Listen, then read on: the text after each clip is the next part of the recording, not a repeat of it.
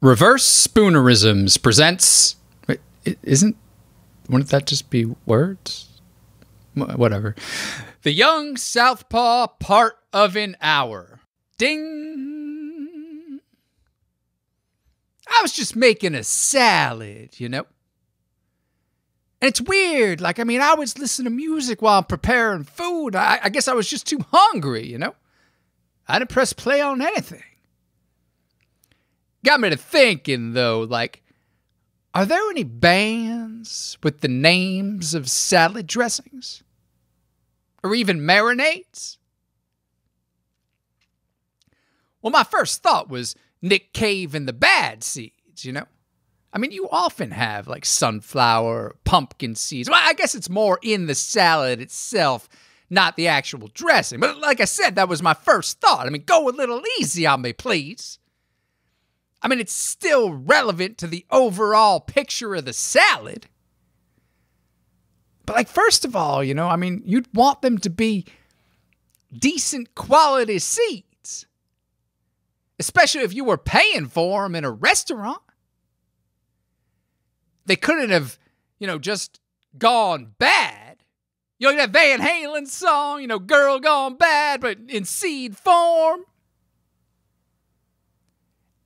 And you wouldn't want, also in this dressing, the remains of Nick Cave in it. Even if it was, one of Australia's finest songwriters. Most likely it'd just be somebody named Nick Cave. You know how business works. So legally they can call this dressing Nick Cave and the Bad Seeds. Oh, yeah, I don't want that, Or Fishbone? You'd choke on that. You want to keep that away from food. Huh. Who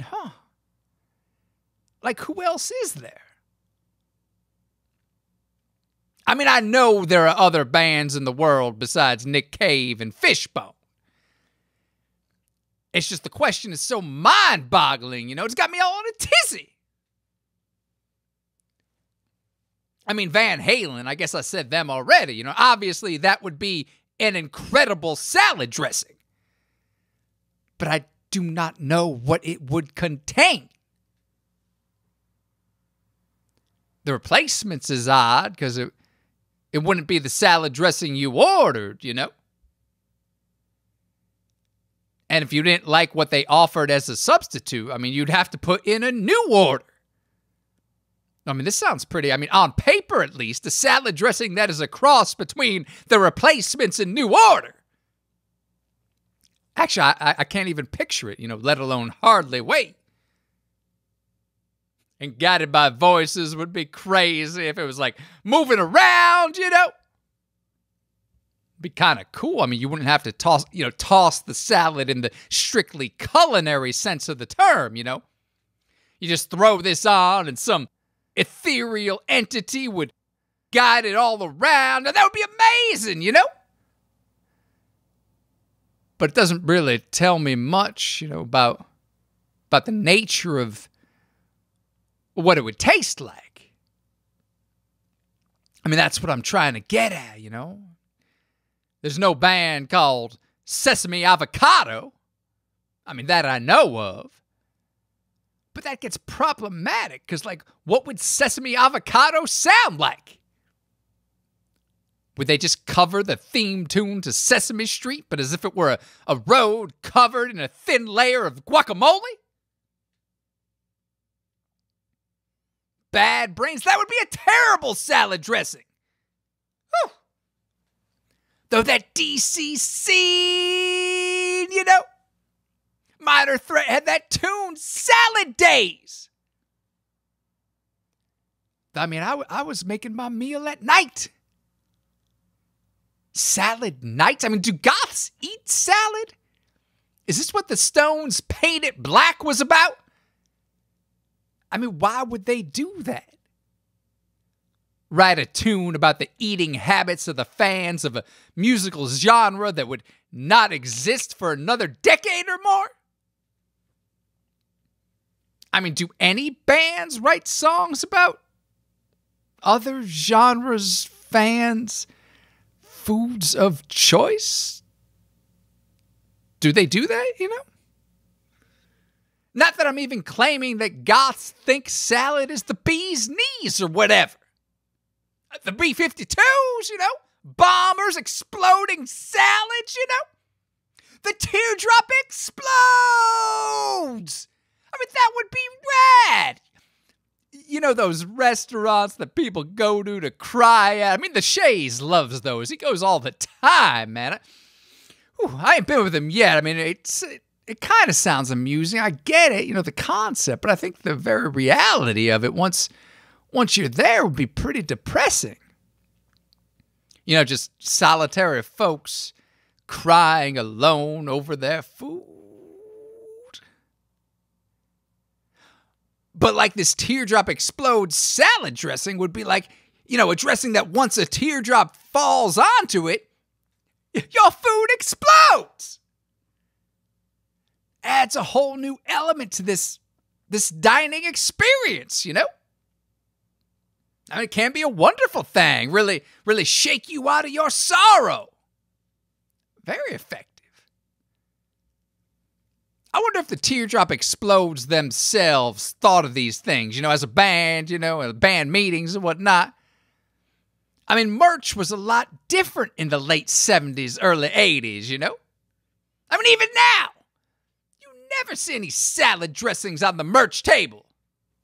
I mean, you have to be careful, if they spilt all over the t-shirts, Though I guess it depends who spills them, who does the spilling, If you're a member of the band, then you could sell that shirt for more. Hate to bring business into it like that, but, it's the reality of the thing. I mean, I wonder if at those restaurants, I got to ask the Shays, man. I mean, maybe I'll finally have to get out to one, but I mean, does it extend beyond just salad? Because, I mean, I get it, I totally get it. If this happens, once at the beginning of the meal, over your first course, bring you to your senses, You're on high alert in case anything else unexpectedly blows up. Whoa! I wonder if they have, timed seating slots, if it's just that fancy, Because then there'd be, explosions happening all over the room at the same time. I mean, they must have volatile dessert toppings, too. And I wonder which makes more sense, To snap out of it a bit before your main meal? Or to get all the grieving out and then have a dessert detonate right in front of you, at the very end? But if you actually want to eat as well as cry, it's going to get quite tedious. Like if, say, you're real hungry by the time your entree arrives, and you just happen to shed a tear on it, and that explodes too. And you're paying good money for this. Woo! I mean, Dinosaur Jr. had that song, Puke and Cry, I wonder if that was the inspiration.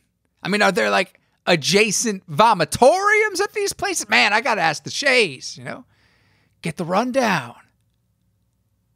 But there was also that band salad. I mean, wonderful opportunities for touring package bills, I mean, you can't put salad on itself. This is like a mathematical thing. I feel like I learned this in high school. If you add salad to salad, it just gets subsumed in the set of salad. The mathematical set, not the set of musical songs they're playing that night. Though it'd be real interesting to combine them both, I mean, is this that new math they're always talking about? Especially if they were the house band at one of these crying restaurants. The house salad, Whew. This sounds like quite the experience. Shays is always the forerunner on these types of things, man. I mean, again, I don't want to bring business into it, but I mean, by its very nature, I mean, you would think that the waiters at these places would be overwhelmed by all the sadness about them. Every which way they turn, you know? Just people bawling their eyes out. But I mean, of course, they get hardened to it over time. Then the flip side being, I mean, the upshot for the moguls is that, these waiters are never in danger of crying onto the food they're carrying. So, it doesn't blow up before it reaches the customer's table. I mean, clever, I guess, if a bit cynical. I could never do it. What about, like, gold frap, I mean, technically, malted beverages are not what you would usually think of putting on a salad, but it's certainly one of the closest band names I thought of so far, to that sort of consistency, Look kind of cool, too, being all gold,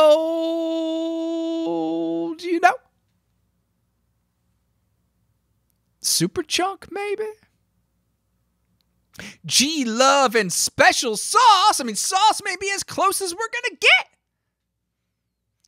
I mean, G-Love just makes me wish it was, of course, the glove, Collaboration between Robert Smith and Steve Severin, I mean, The Cure.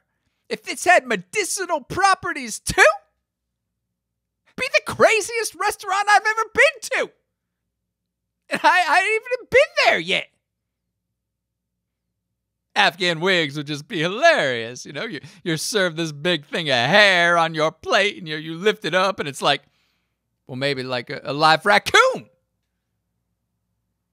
I think I'm getting a little mixed up now. Again, that Cure album, but I mean, I don't know all the world's languages. I just don't, I don't know if like somewhere the word for salad and the word for live raccoon are the same, or even synonymous.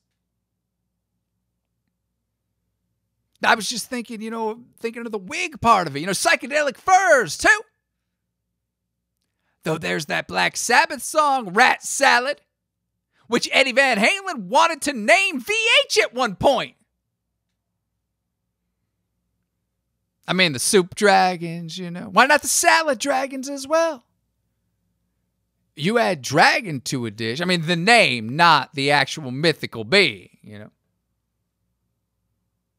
Poison? That's a big no. Can you imagine Poison trying to sell salad dressing? I mean, who would buy that? Oof. Though I might stand corrected because, I mean, fans do crazy things. Though it'd make more sense for Brian Jonestown Massacre to do it. Actually, what if the two of them toured together? Pavement, hard to chew, I mean, no one's making this easy.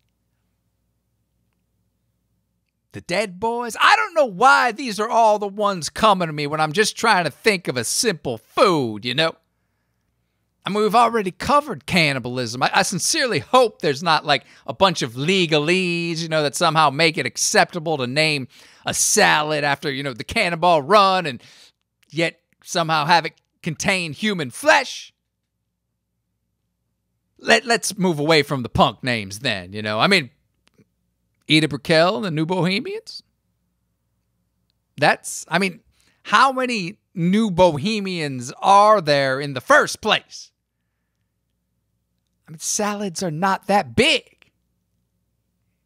It's usually just a small bowl. Or plate, if you want to switch it up.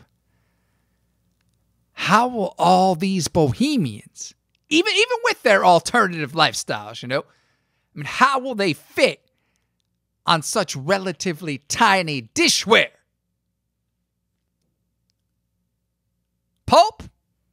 Pulp actually might be acceptable, Suede? No.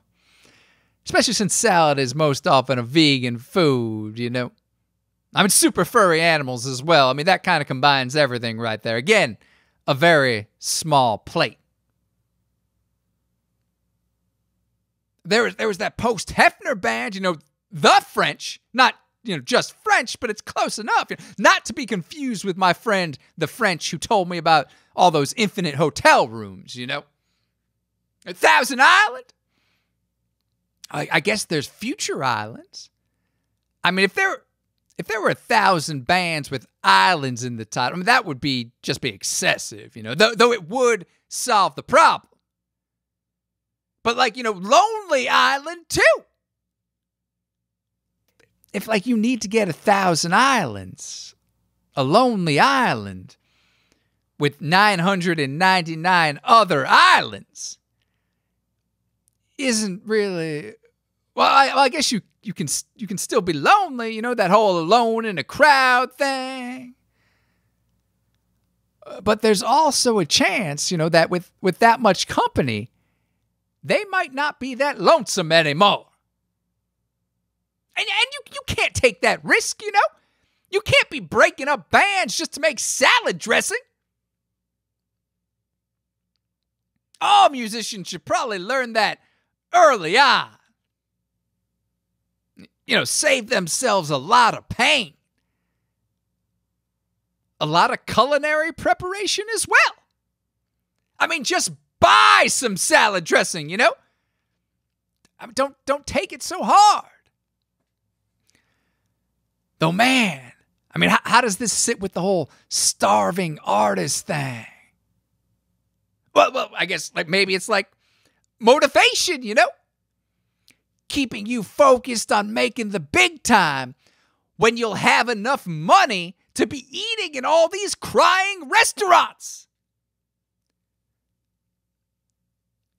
I mean, if we could just convince 999 to add islands to their name, we'd be golden.